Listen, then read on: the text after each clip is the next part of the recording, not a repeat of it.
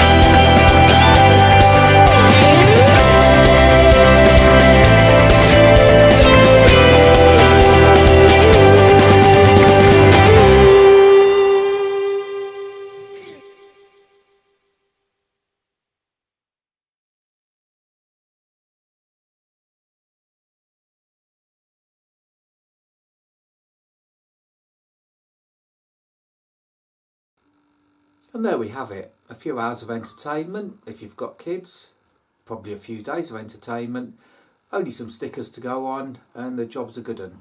Nice model, easy to assemble, looks vaguely like the real thing, not as good as a glued together Tamiya kit, but good bit of fun, no need for all the paints and glues and everything else that go into it, and something to put on the mantelpiece.